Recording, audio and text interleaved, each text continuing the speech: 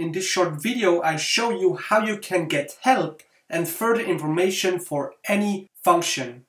So here you can just go to help, type in any function you want, for example read CSV, and here you can, like, you see the description, how you can use it with all the arguments you can specify. And here you have like a more in-depth definition of the arguments.